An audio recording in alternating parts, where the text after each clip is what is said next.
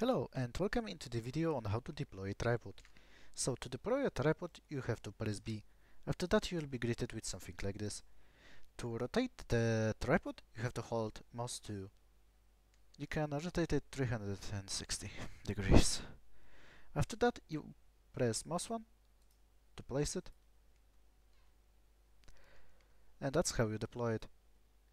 As a bonus, you can also place a machine gun, infantry support gun, anti-tank rifle, or a cutlass fort breaker on it.